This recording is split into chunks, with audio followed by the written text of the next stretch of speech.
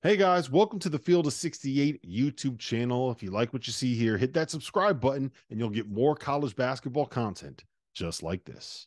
Weight classes, Rob, different weight classes with these two programs and these two teams right now. I'd like to say, even like with Bryce Hopkins, that it would have been a different result, but it wouldn't have been a different result. This UConn team has just got so many weapons. They play so well together. They don't really have any major weaknesses. Like, even, again, you look at them and you're like, okay, Cam Spencer and Caravan aren't great athletes, but they make up for it defensively. And again, you know how I feel about Castle. Man, I think, I just think watch out. Like, I think he's going to have one of those games in the tournament where he just goes for like 22. You know, he can just do everything. Like, that's the thing about Castle right now is, like, he can make threes, and that was the one thing that he couldn't do going into the year. But he's got great court vision. He can pass. He can get to the basket. He can guard. Again, I'll say it over and over and over. Like, I'm not letting that dude get out of the top 5 in the NBA draft this June. I'm not. Doug? Top 5. Wow. Top 5. Top 5. 5. Yes. I love him. I love the team. And I think one of the big differences is Samson Johnson's emergence since the Klingon injury.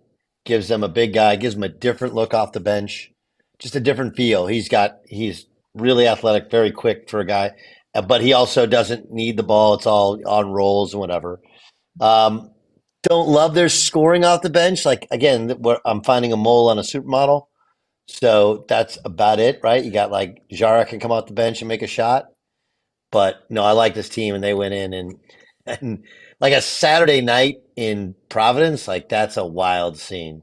And they went in and banquet. They just went in and shut them the F up.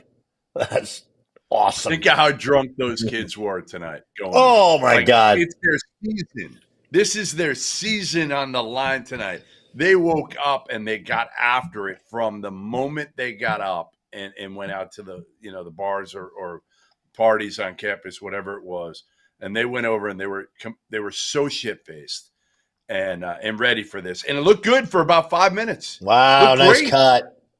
They were celebrating for 5 minutes, Rob, and then UConn was just like Hurley picked up, and then what happened? And that was it. And then what happened? That was it. Danny was just like, it's over. It's over. So okay, here's my question about the Big East. Here's my question. Are we really we have St. John's and Nova and Seton Hall in the tournament? Is that going to happen? Probably. I don't think why? so. I think you get 2 of them. St. John's plays Seton Hall first game in the Garden, right? That's their first game? Yeah. I believe that's the 4-5. Yeah.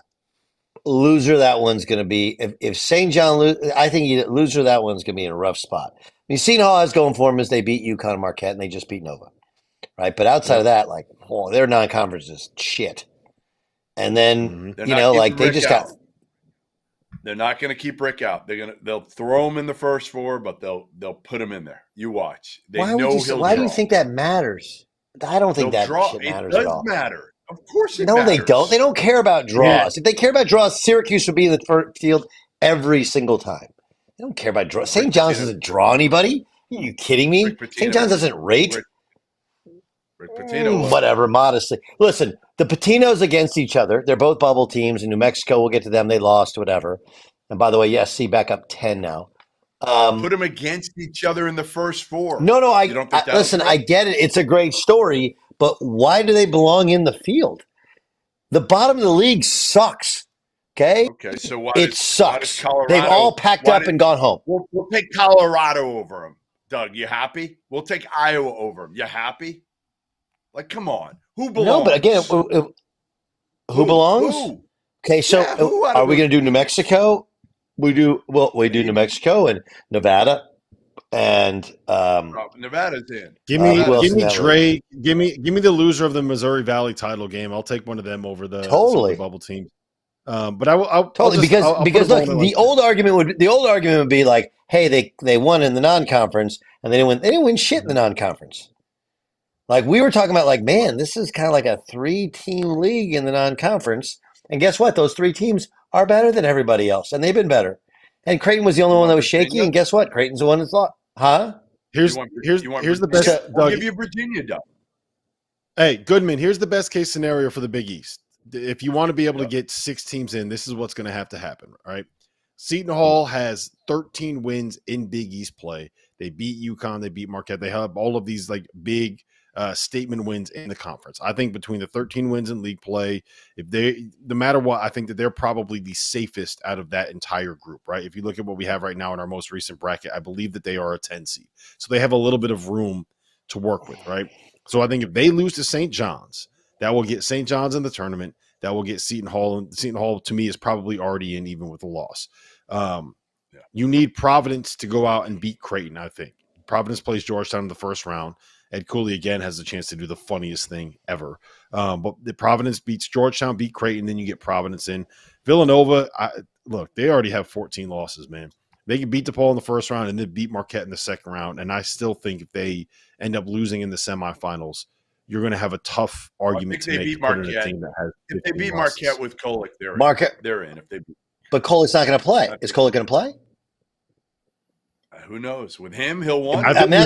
Thank you for watching the Field of 68. If you've enjoyed what you've seen here, hit that like button, share this link with your friends, or check out the description for some other places that you can consume Field of 68 content.